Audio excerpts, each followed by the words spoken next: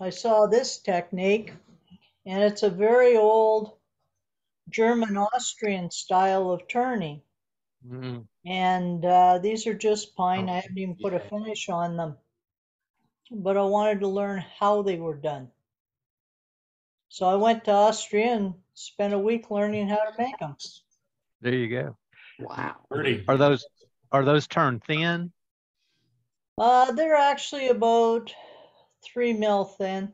I could Okay. have made them thinner, but my opinion on that is, why do I want to make something so thin that if I drop it, it's going to break? Sure. So just I left them a little thicker for that reason. right. I was just asking because of the piercing. Sometimes you need it thin just to be able to pierce without burning it quite so badly. Well, the secret to these is that this was all pierced before it was hollowed.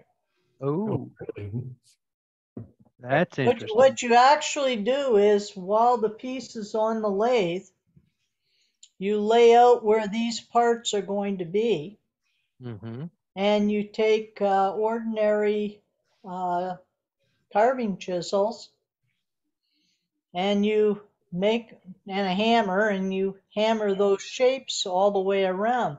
And then when you turn it out, those little pieces just drop out. Okay. Neat. That's how I do yarn bowls. I always drill the hole for the yarn before I turn it, because then when you turn it away, there's no tear out. Right. Exactly. Good idea. Yeah, there's all kinds of stuff you can learn. It's just, how committed are you to trying to improve and learn new techniques? Sure. Yep. That's really neat, Ruby. Thank you. Thank you, Ruby. Thank you, Ruby. Thank you. You're welcome.